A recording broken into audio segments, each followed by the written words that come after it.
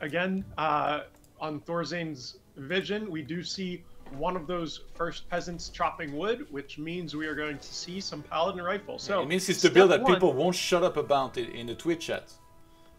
So step one of my dream is coming true. So now we just have to see like an expand, some blood mage, some MK, and then we're on our way to seeing a death knight get evaporated. My dream is for this build to get obliterated so people can stop talking about it like it's some sort of sick build that gives you a sure win against undead, because it really is not. No, it's not a sure win at all. So one of the major downsides... In fact, it's not a win at all. Yeah, I kind of touched on this during the 2v2, but one of the major downsides of this build is not having access to a Stormbolt or like Sorceress Slows. So the undead can kind of abuse their mobility to do hit and runs, picking off units, doing economic damage, taking creep camps that they want. So I'm kind of interested to see if SyDe will abuse, quote unquote, his superior movement to gain an advantage against this build. Because usually what ends up happening is this paladin will get level 3 very, very quickly. And once that paladin hits level 3, it's so hard to take a fight against rifles until you have superior heroes. So I'm kind of interested to see, one of the things to watch out for in this game is, one, if and when Thorzain decides to expo, and number 2, the fights that SyDe decides to pick. Because in this matchup, when they do paladin rifles, it's usually the undead player that decides when and where they end up fighting, because the undead player can always just run away. I thought you play Night Elf. How do you know all of this? Like, you're not supposed to know a damn thing about human against undead. Because I play against paladin rifles as Night Elf too, and that's what I do to beat it. I never fight them. It's the only way I know how to win. I literally just don't fight them. It's not supposed to be very good against Night Elf, is it? It's not good, but it's also not bad. Rifles are so strong against elf, like in general. The counter. There's no counter to rifles. The counter to rifles is like bears or mountain giants. Oh my god. Bears or mountain giants, but yeah, I don't even want to get started. I don't want to get started on it. But yeah, well, too late. What the hell?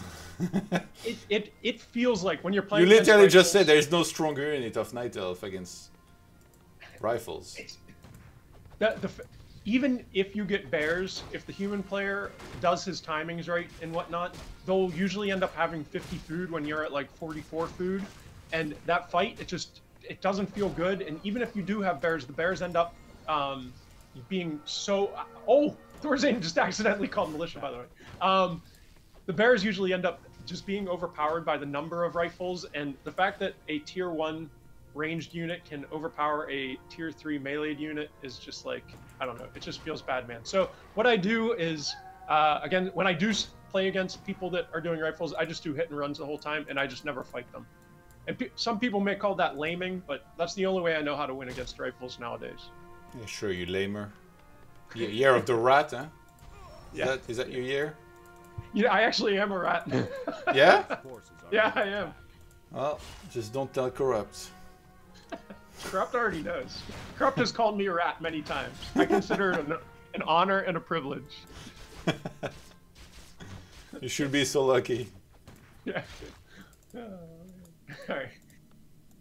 Interesting base from Thorzain, by the way, too. It kind of creates this like weird choke at the front. It's like a common in, right? Entrance. Yeah, but it's not your standard human base at all. It's kind of just interesting to look at. But Thorzain is one of, if not the best European human. So to see him do this kind of non-meta stuff, you don't think so? How are you gonna say that when I'm here with you? You're on that list too, but feels bad. I think Hawk is the best personally in Europe. Yeah, I think Hawk is most. I think if Thorzain played more, I think the top 3 is like Hawk, Blade, and Thorzain, pretty much. Yeah. Oh, and me if I competed, of course, but I beat Blade last America's. Okay, Cup, Blade's not in the top 3. He's not even top 10, in fact, after losing to you. Oh, this is so good. This is actually really cute. Oh, that was so nice. So he left that Murloc above 100 hit points, and you're kind of just dancing around it. And then he decided to, it takes 2 rounds of attacks to do 100 damage, and it wasn't enough for SyDe to be able to react. Yeah. And when you see stuff like that, I kind of wonder what ping they have. I mean, both these guys, they kind of live close to each other. So SyDe is in France and Thorzain is in Sweden. Yeah, this is like very low ping, I think, for both of them. Yeah, so both of them should have like 50, 60 ping is my guess. But yeah, you always wonder because, I think SyDe could have taken that Murloc. It's not easy. There's like probably less than a half a second window for him to be able to get that coil off. How did you beat Blade? I told you the last time we were casting. I was joking when I said, but I know he went MK and he tried to play aggressively against my keeper, and basically he had level 3 MK. He pushed my base. I got him down really low. He TP'd out, and then he went to go militia creep, and I caught him militia creeping with my keeper. I killed his level 3 MK, and he just. So you were just messing tier 1? No, I did keeper archers. So I was actually on my way to tier 3. I've been going mountain giants against human. So I was actually I was on my way to tier keeper and 4 archers or something. Yeah. But I killed his level 3 MK and he GG'd it. Oh. Wow. What time was it in Moldova? Because usually he drinks pretty heavily after 8 p.m. It was actually, what was it? It was the America's Cup, which I think is like either Friday or Saturday night. Oh yeah, it was late then. Okay, he had a couple grams in his blood already. Yeah, for sure.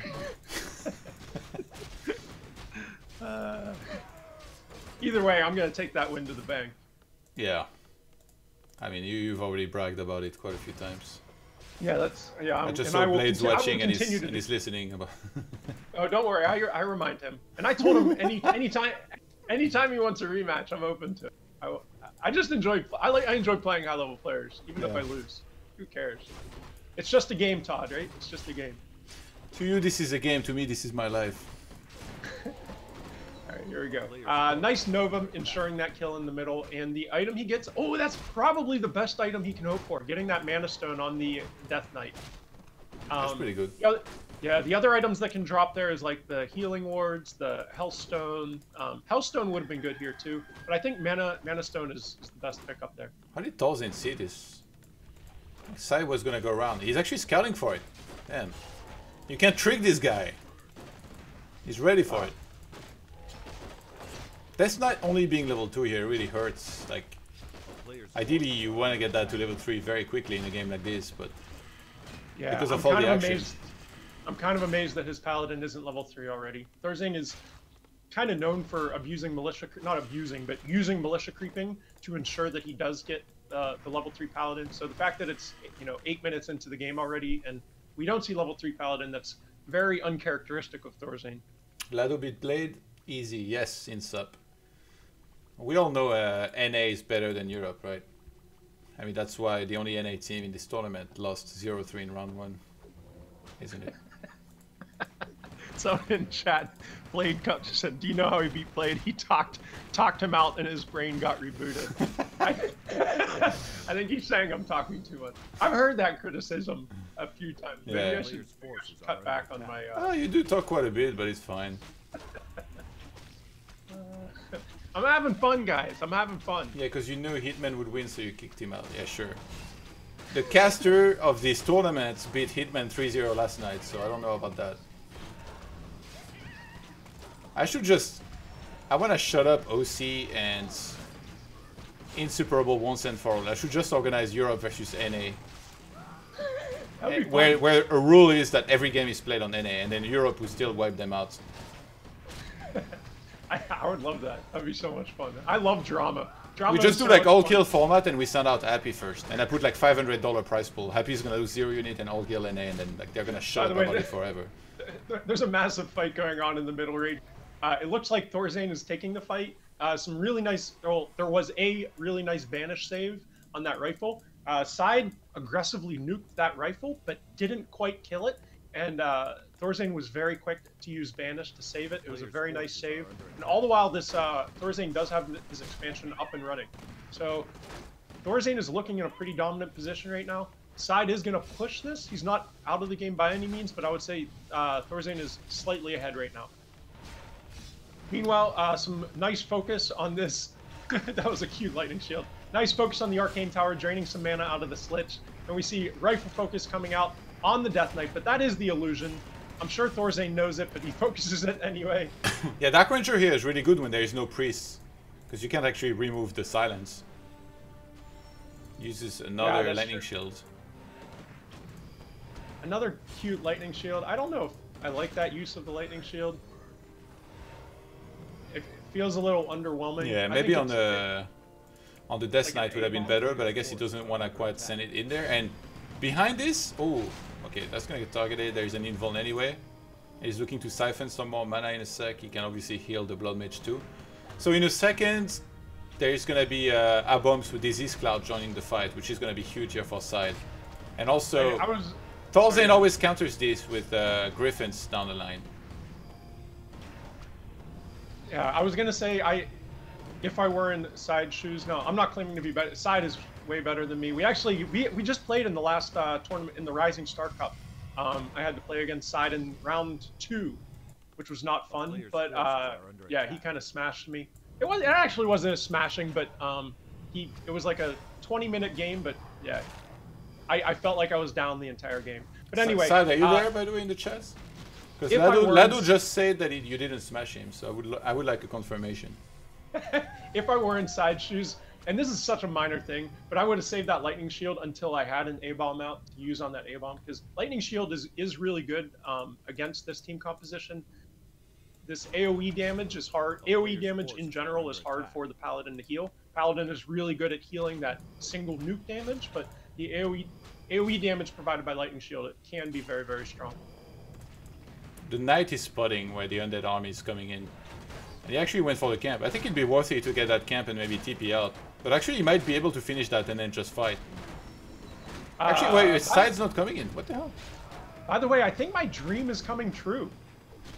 We see MK, Pally, and Bloodmate. Oh my god, he found Brilliance.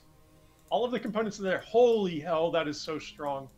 By far the best item that he could have been hoping for. I expect to see bolts and holy lights coming out left and right and center and backwards and diagonally. And yeah, it's going to be hard for Side to keep those heroes alive as these human heroes start to level. Interesting, he's getting +2 armor here before the +2 attack for rifles. I guess because it's going to benefit Griffins as well. Huh. Yeah, I'm surprised by that too. That's interesting. Temple of the Damned on the way here for Side, probably already thinking about adding Banshees. He saw a single knight. Obviously anti-magic shield is very nice to have, but also possession down the line. And Thorzain wants to fight, he wants blood here. Banshees are kind of a relatively new thing in this meta, and I love seeing Banshee play. It's really fun to watch. And when I say new, I mean like within the last 2 years. Like yeah. if you rewind this game, like Warcraft 3, back to like, you know, the late 2000s, like 2007, 8, 9, you almost never saw Banshees against human. But in the last 2 years, you see Banshees in almost every single game, and it's kind of fun to see that Banshee play. Oh, that was so bad for Side. Yeah, that was he had to Dark Ritual the Abom. He missed the coil on the Knight that was actually staffed out. And this is going really bad. He's trying to expand on the bottom right. This almost feels like a ninja expand at this point. That he's hoping to kind of get away with. This is totally a ninja expand, yeah, because obviously the natural expand is the top left, and then the secondary natural expand is the top center, and then the secondary is the top left. So going into this bottom right is kind of a Hail Mary play. I mean, Side feels like he's behind. He's trying to take a sneaky expo in hopes that Thorzain won't scout it out and he's able to catch up with his economic deficit that he has right now. Oh, he just scanned it. Oh, bad news. Ripperoni. So I think we know what Thorzain's next play is going to be. Actually, he could go up to the top left here too. Yeah, he's going to prioritize getting the other red camp. That red camp, not only do you want it for yourself, but you want it more than wanting it for yourself, you're taking it away from the undead player. The way undead wins this at this point is high-level heroes, and by taking this red camp off the map, you're ensuring that undead isn't going to get it. So he's going to be limited with the experience that he has on his heroes. And it feels like Thorzain is winning this game, like, by a landslide right now, but... Oh, and he gets... Jesus Christ. Oh my god, yeah, and Oliora. By the way, I don't know if you saw that, but Blade 3-0'd Terror. And I was like, alright, what happened in those games? And then I got sent the replays. And I started watching them. No joke. 3 games in a row he found Unholy Aura. 3 games in a row. I think one. Sorry, go ahead. this is like sicker than when Night End found Pipe like so many games in a row against me, in my opinion. Yeah, I agree. So one of the things I mentioned is the main downside of this army composition is you kind of have nothing forcing them to stay in the fight. Well, he has an MK Bolt, but it's only level 1 and it isn't unlocked until tier 3. But with that Unholy Aura, he's upping his movement speed, and so with that increased movement speed, not only does it increase his micro just in the fights, but it increases his ability to just move across the map, which is the main, as I said a few times now, is the main downside of this build, right? You can't really go from point A to point B very quickly. Jago is better, Chuddy says. Jago is also very good, but I would say Jago is better, but the Unholy Aura is a very, very... If you're Thorzain and you get Unholy Aura, you're very, very happy. Promise. Matt Noob, tu vas me demander un unban bientôt ou qu'est-ce qui se passe? So he's got Master Banshee here. But he actually... Wait, did he kill the only knight that was there? So he actually can't possess it now. That's a little bit unfortunate. Yeah. So he's forced to Nice TP now. And Thorzain plays this build so much that his micro is just so spot on when he plays this. The things to watch when he's microing this is when he decides to heal versus when he decides to banish versus when he decides to staff. And his timings on all 3 of those things are almost perfect every single time. And when you're playing against this, it just feels so hard to kill a unit. It's like, it feels like when in order to kill a unit, you basically have to nuke the units, which is actually how we see SyDe open up this fight with a big Nova, focusing down this, but he's in a massive food deficit right now, 63 to 80. And not only that, he's at a hero level deficit and item deficit. So SyDe is fighting an uphill battle, and he sees that and GG's out, and Thorzain takes game 1.